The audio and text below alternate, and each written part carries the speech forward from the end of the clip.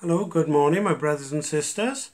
How are you all today? It's a bit cloudy and overcast, but God, we need the rain as well as the sunshine. So if it rains, the gardens will benefit.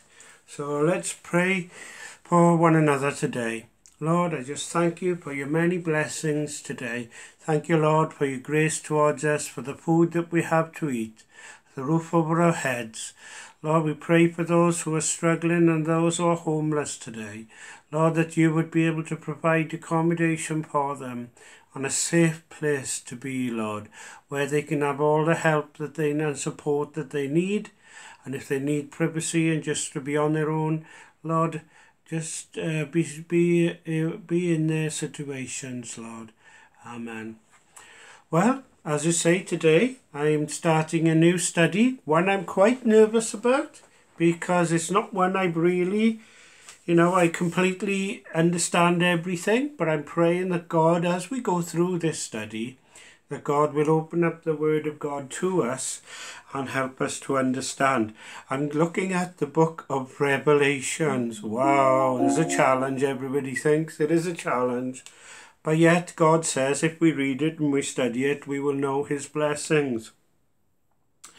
I'm using a little booklet that I've had for many years, Notes and Outlines by Dr. J. Vernon McGee. And he just gives outlines, but the studying and the rest of it we will go into ourselves as we discuss this every day. And let me start with this. Writer was John the Apostle. He was in prison on the Isle of Patmos, and God gave him a number of visions and dreams that of the future and what was to come. There are many interpretations of the book of theories about it, but I don't want to discuss theories. I want to discuss what it actually says. And then it's up to us then to allow the Holy Spirit to show us what is the correct things to be doing. Let's look at it then. I'm just going to do my mostly background information today, and we'll see how far we get, because it's 22 chapters in the book of Revelation. Okay. Striking features, it says in my outline here. It is the only prophetic book in the New Testament. I hadn't thought about that one before, but yes, it's the only, when you do think about it, it's the only prophetic book in the New Testament. There were prophecies, but this whole book is dedicated to prophecy. And the word revelation, to start with, actually means apocalypse. And that speaks of the end times and the beginning of something new, I believe. John the writer reaches further back into eternity past than any other writer in Scripture. Let's look at John chapter, St. John, his Gospel of John, chapter 1, and let's read a few verses from there. John chapter 1. If you're following with me in the Bible, I'm reading from the King James Version. Okay.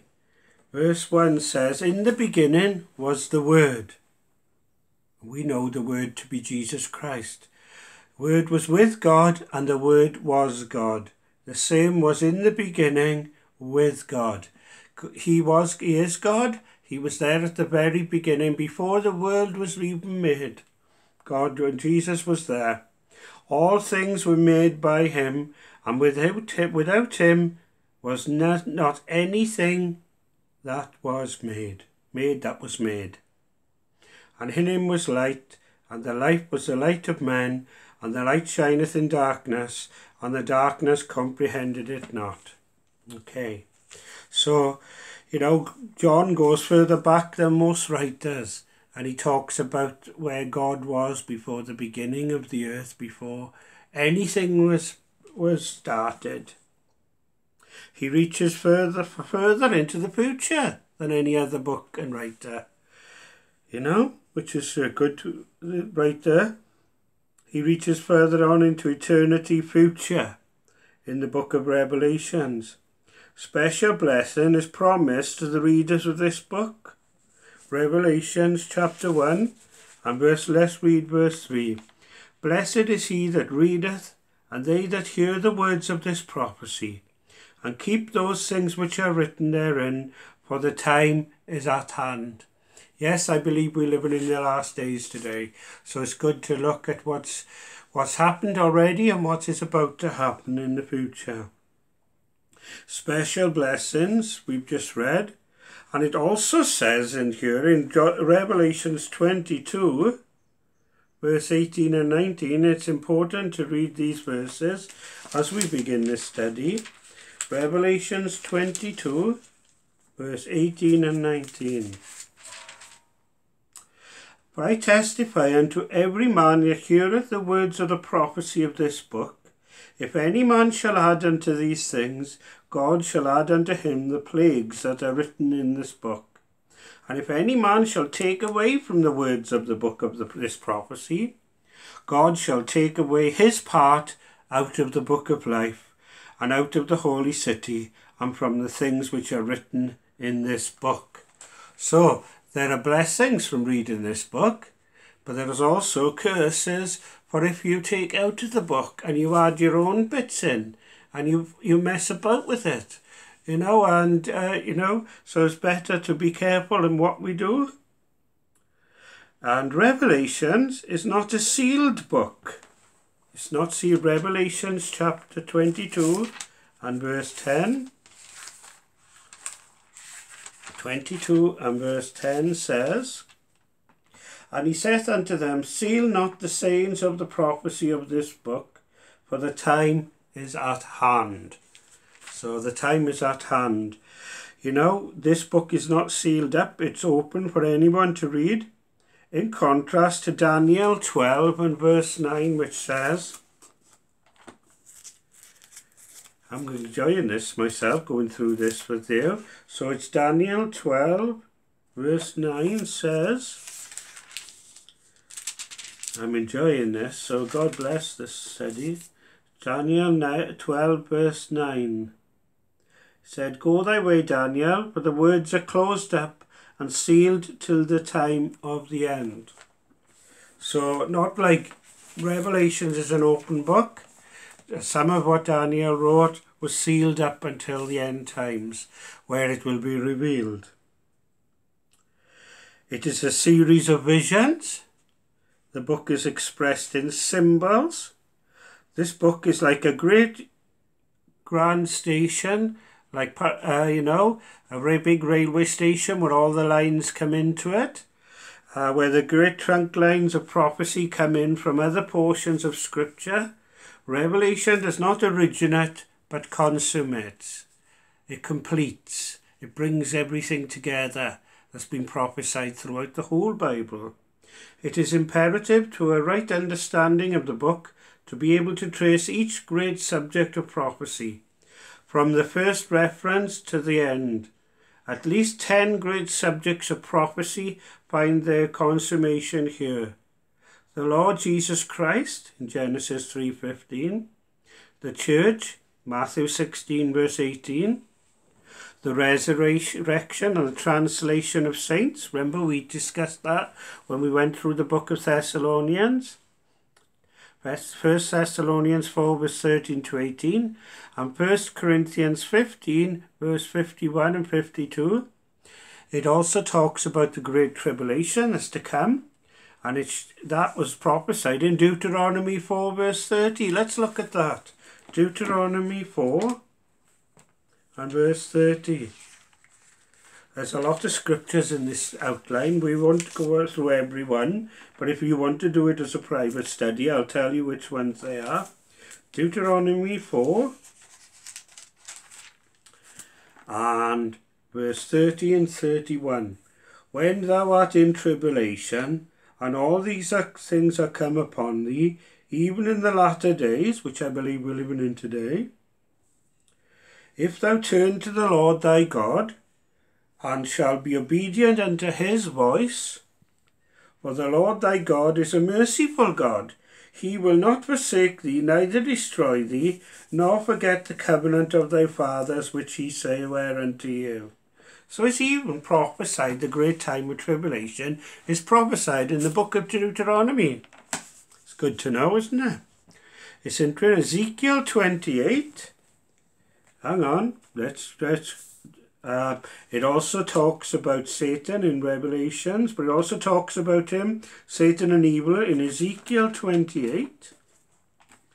So bear with me while we look up these scriptures. Ezekiel 28, and what is it? Ezekiel 28, verse 11.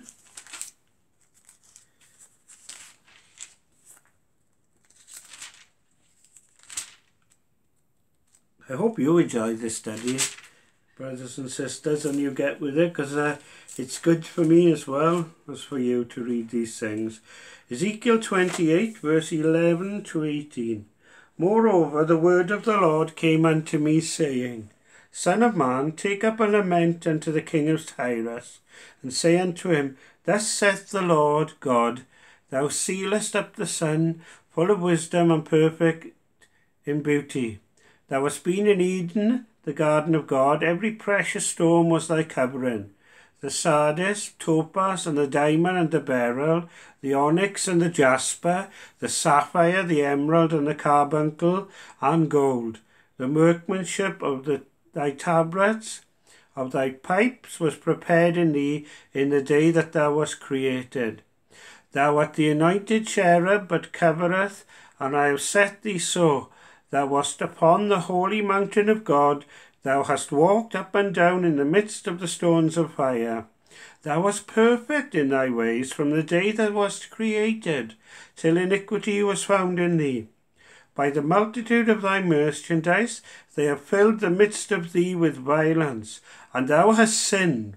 Therefore I will cast thee as a profane out of the mountain of God, and I will destroy thee, O covering cherub, from the midst of the stones of fire. Thine heart was lifted up because of thy beauty. Thou hast corrupted thy wisdom by reason of thy brightness. I will cast thee to the ground. I will lay thee before kings, that they may behold thee. Thou hast defiled thy sanctuaries by the multitude of thy iniquities. By the iniquity of thy traffic, therefore will I bring forth a fire from the midst of thee.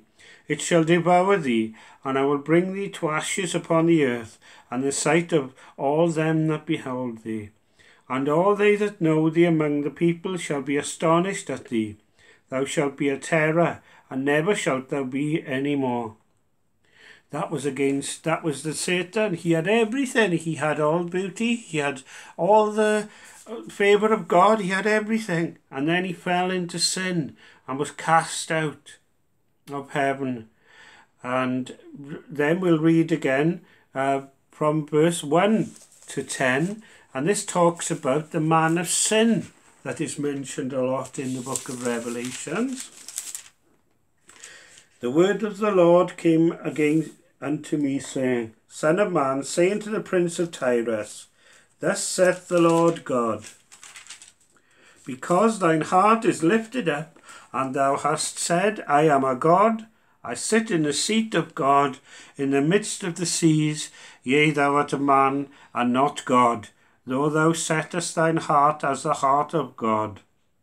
Behold, thou art wiser than Daniel.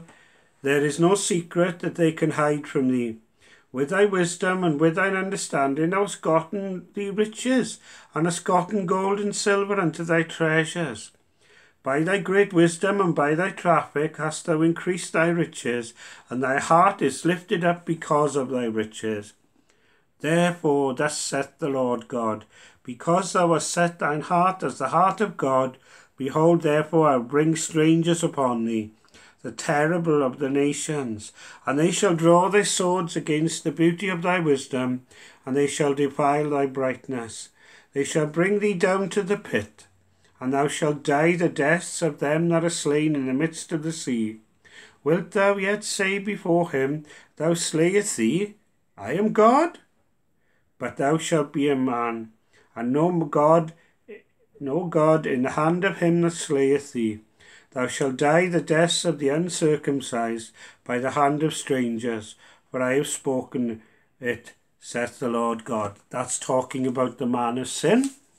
I'm not going to go into that in detail, because that will be discussed as we study further into the book of Revelations. It also talks about the course and end of apostate Christendom. Now, if you look back at some of my studies, we spoke about apostasy, and that's following Jesus Christ and turning your back on him and going back to the things that you used to do.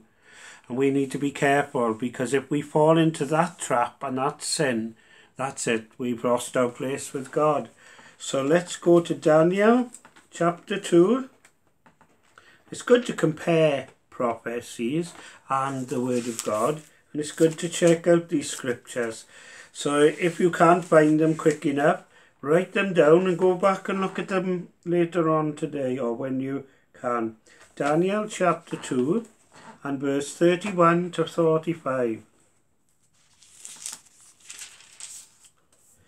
Thou, O king, sawest and behold, thou, O king, sawest, and behold, a great image. This great image, whose brightness was excellent, looked before thee, and the form thereof was terrible. This image head was of fine gold, his breast and his arms of silver, his belly and his thighs of brass, his legs of iron, his feet of iron and clay. Thou sawest till that a stone was cut out without hands, which smote the image upon his feet, that were of iron and clay, and brake them to pieces. Then was the iron, the clay, the brass, and the silver, and the gold broken to pieces together, and became like the chaff of the summer threshing floors, and the wind carried them away, and no place was found for them. No place was found for them. And the stone that smote the image became a great mountain and filled the whole earth. The interpretation: First World Empire, Babylon under Nebuchadnezzar. Verse 36. This is a dream, and we will tell the interpretation thereof. Thou, O king, art a king of kings, for the God of heaven hath given thee a kingdom, power, and strength, and glory. And whithersoever the children of men dwell, the beasts of the field, and the fowls of the heaven, and hath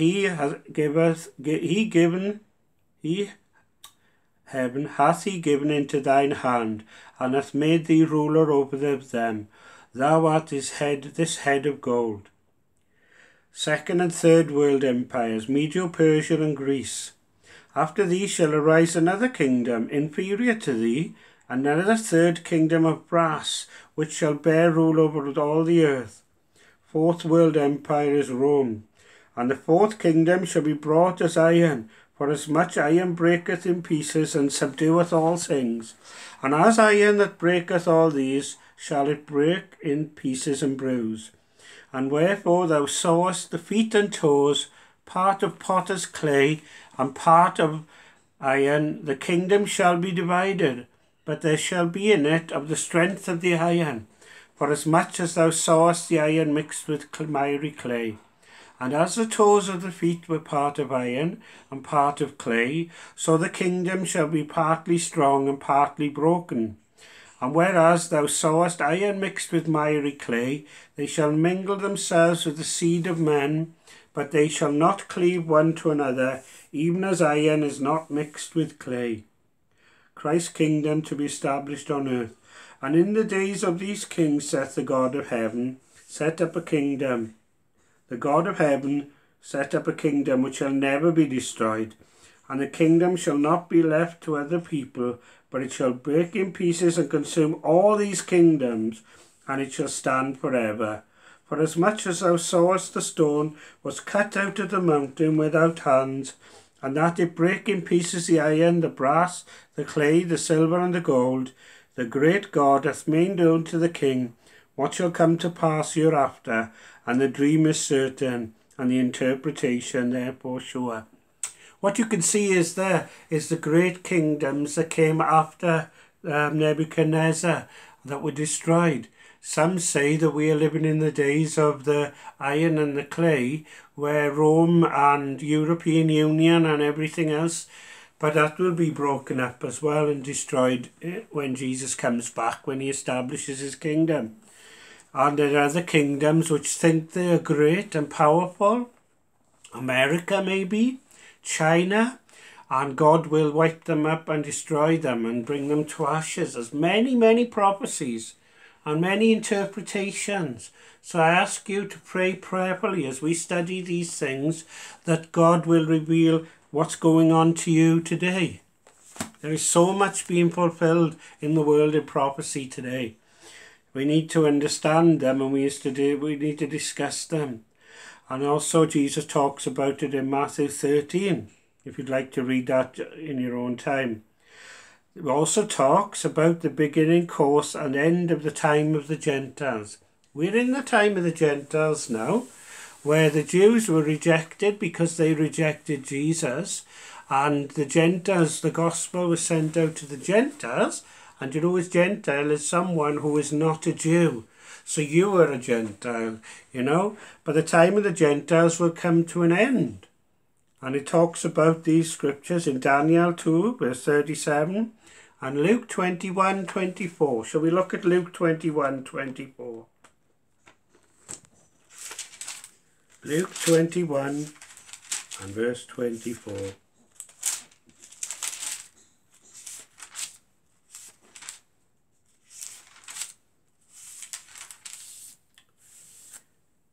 And they shall fall by the edge of the sword, and shall be led away captive into all nations, and Jerusalem shall be trodden down of the Gentiles, until the times of the Gentiles be fulfilled. That's talking about the scattering of the Jewish people during the time of Rome, and other times where they've been scattered upon all the world. And then there's other prophecies to say that Jews will come back to Jerusalem, and they will be established as a nation again, which happened in 1946, 47, I think. And recently we've been recognised by Donald Trump as Israel as being a nation again, and he's put his embassy there. These are all fulfilment of prophecy. And let's look at the next one is the second coming of Christ.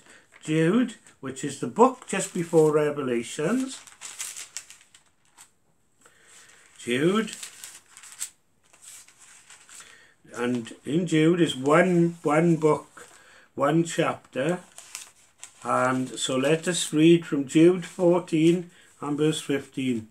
And Enoch, also the seventh from Adam, prophesied of these sayings, Behold, the Lord cometh with 10,000 of his saints, to execute judgment upon all, and to convince all that are ungodly among them of all their ungodly deeds which they have ungodly committed, and of all their hard speeches which ungodly sinners have forsaken against him.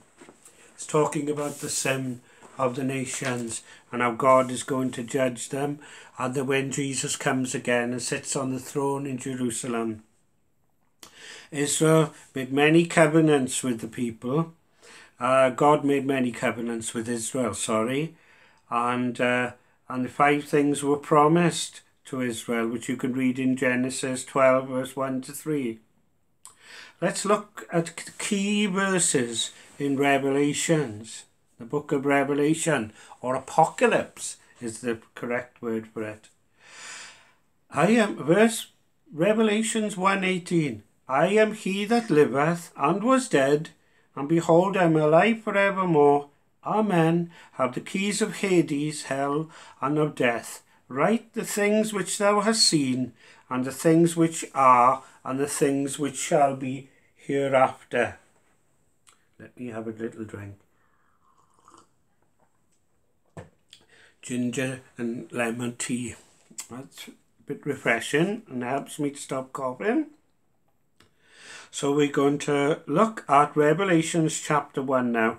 The person of Jesus Christ, Christ in glory. Title of the book, Revelations or Apocalypse. Method of Revelations. And there's a Bible study if you want to study it in Revelations. Greetings from John the writer, from Jesus Christ in heaven. The post-incarnate Christ is glorified, is in a glorified body, judges his church. The great high priest in the Holy of Holies, and time division of the contents of the Apocalypse, an interpretation of the 7 stars and the 7 lampstands. So let us begin reading it. We may not be able to cover all the chapter today, but I've just given you an introduction. I hope you found that interesting, where there are prophecies where John talks about before creation, during creation, during different prophecies from the scripture that these things will come. Introduction in verse 1 to 3. The revelation of Jesus Christ, which God gave unto him to show unto his servants things must shortly come to pass.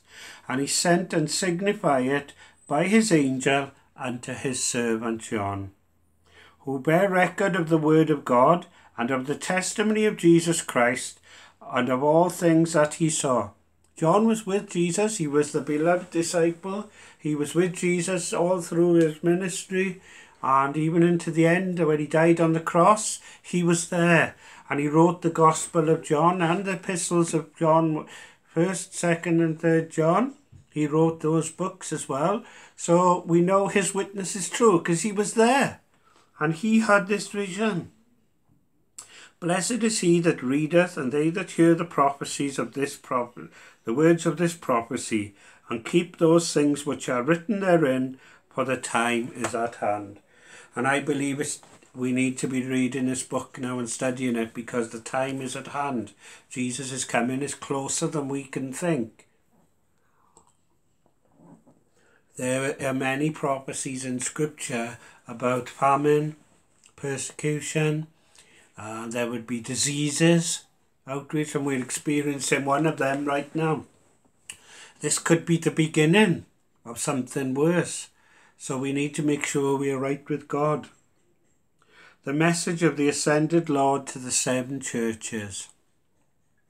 Things past, the things which thou hast seen.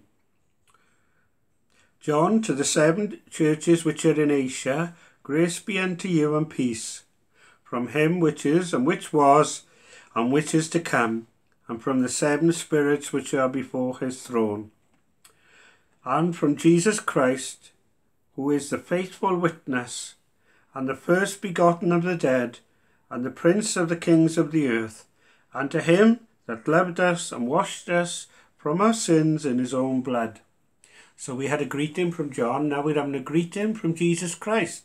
Jesus Christ told John to greet the people, and the evidence of who he was he was the first faithful witness who stood for God and obeyed him right to the death and to the resurrection and to the ascension into heaven. And it talks about to him here, he is the great prince of all the kings of the earth, and to him that loved us. Jesus loved us so much, he came and he died for us to wash us from our sins, and washed us from our sins in his own blood, and hath made us kings and priests. You know, you're a priest today. You're part of the royal priesthood of God, because now you can go into God's presence. The curtain, the veil that veiled us before going into God's presence has been ripped apart because Jesus died. And so that we can walk in, that we can be holy before God. We can walk into him and we can be in his presence. Made us kings and priests unto God. Like the priest had to scatter blood over the mercy seat once a year, he had to sacrifice. We don't need to do any of that anymore. Jesus was the perfect sacrifice, the Lamb of God that taketh away the sin of the world. Praise him. And has made us kings and priests unto God. You know you're a king. You're royal. You're part of the royal line of Jesus Christ now, because his blood covers you and washes you. We're in his bloodline now. I like that. And has made us kings and priests unto God and his Father. To him be glory and dominion for ever and ever. Amen. Behold, he cometh with clouds, and every eye shall see him, and they also which pierced him, and all kindreds of the earth shall wail before him. Even so, amen. He's coming again. He's coming again. He's coming very soon. Are you ready for his coming? Are you looking for his coming?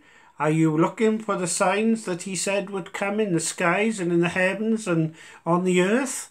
And wars and rumours of wars, famines, earthquakes, pestilence, diseases that all said, He's going to come in the clouds. He's coming to end it all, to stop all the suffering in the world, to judge the world and to judge those evil people who are doing these things. Even so, Amen. I am the Alpha and Omega, the beginning and the ending, saith the Lord, which is, which was, and which is to come. Alpha and Omega is the beginning. Alpha is the first and Omega is the last letters of the Greek alphabet. You know, so he is the Alpha, the Omega, the beginning and the ending. He was there at the beginning. He will be at the end of the age, at the beginning of a new age, where there'll be 1,000 reign of Christ upon the earth before he folds it all up and destroys it all and makes a new heaven and a new earth. You know, I'm looking forward to that, because we will be with him. If you're a believer, you'll be with him. You will judge nations. You will be as a priest and a king in the days when he comes back to reign, if you are following him, if you trust in him. I think that's quite a lot of information for one day. So please bear with me. Come back again tomorrow and I will do the next part of the chapter. And I like the next bit, and the next chapter after that, which goes on about the churches and how those churches are an example of the churches today and how God is going to judge those churches and those people. But let's finish up with this today, and please subscribe to my channel. I'm going to try and go through the book of Revelations, you know, with you supporting me. Please subscribe, ring the bell icon, that we can do this together. If you have any comments, please leave them at the end of the message. If you need any prayers, please leave them, that I will be praying for them.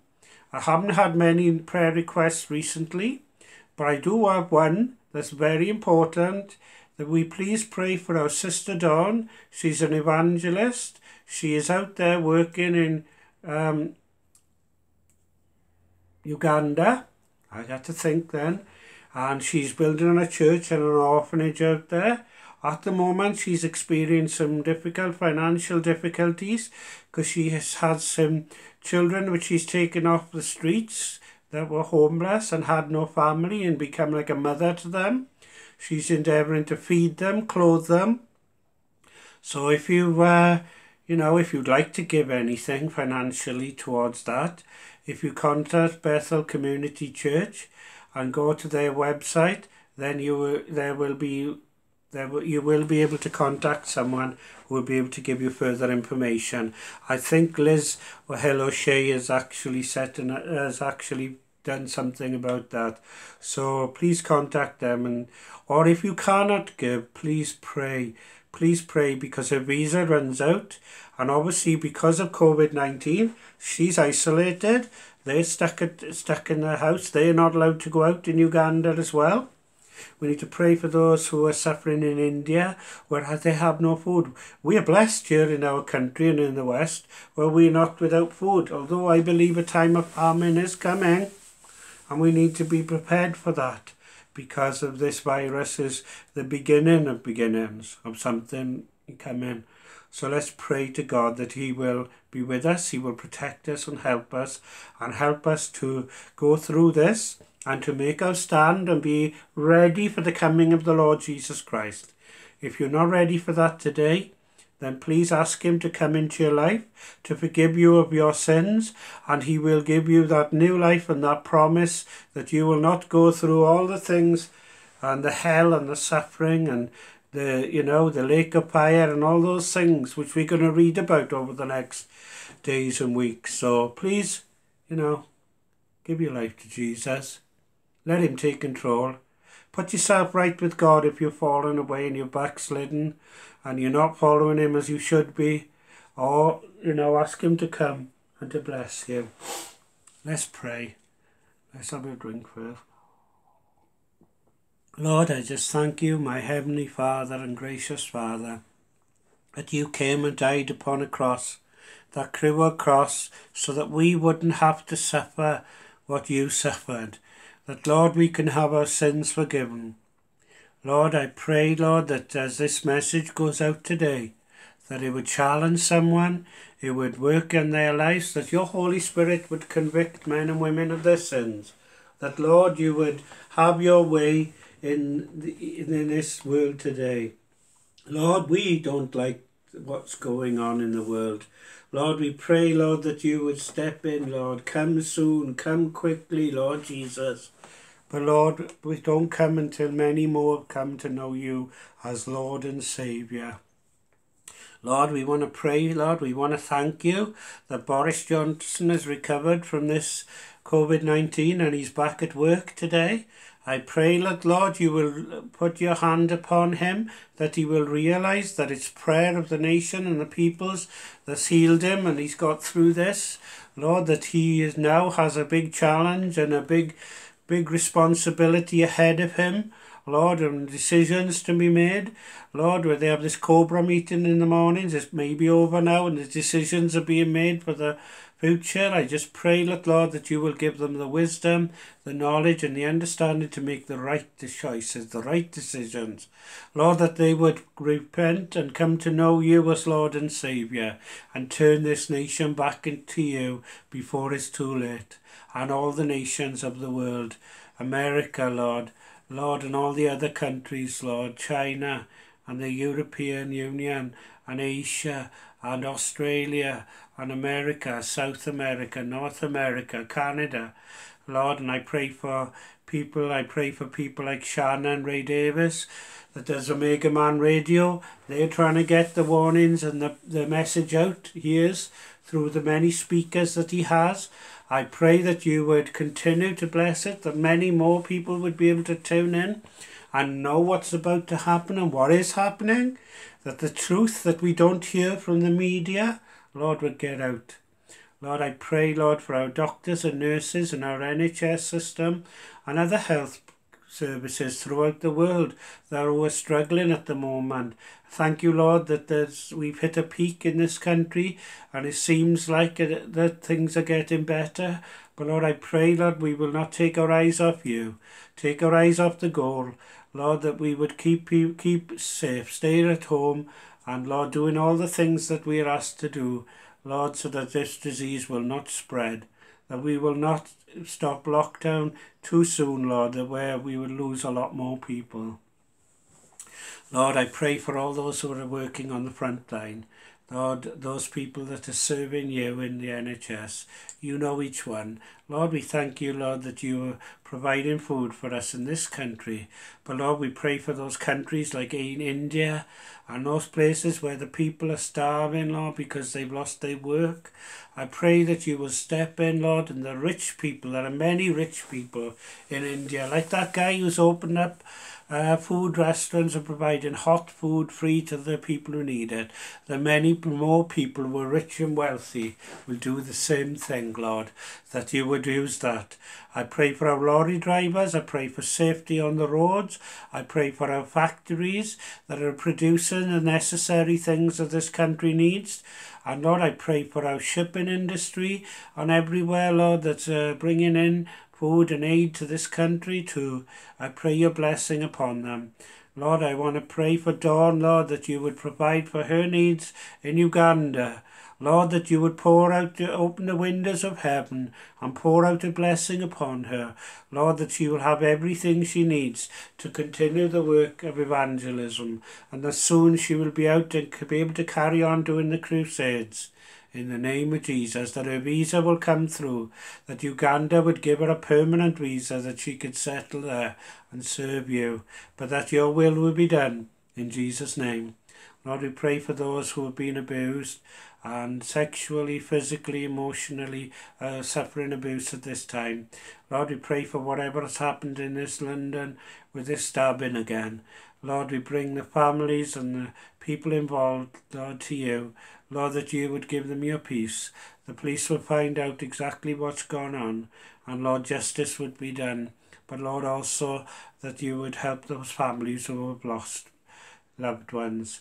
We pray for those who have lost loved ones who are in COVID-19. Lord, that you would be with them, that they would turn their eyes on Jesus and they would completely trust in you. and put you first in everything. Lord, I endeavour to put you first in everything in my life. Help me, Lord, as I study this Revelations book, your revelation to the world, Lord, that, Lord, we would understand it and we would be faithful to you and draw near to you and be ready for your coming. In Jesus' name. Well, thank you guys. That's about 10 or 15 minutes longer than what I've been doing of late. But thank God, it's his word. Lord Jesus, I pray his blessing over you and that he would keep you, make his face shine upon you, be gracious unto you and give you his peace and shalom. Please subscribe, share this message with other people and your friends and family so that people will know what's about to happen and what is happening. In the name of Jesus we pray. Amen. God bless you. See you tomorrow.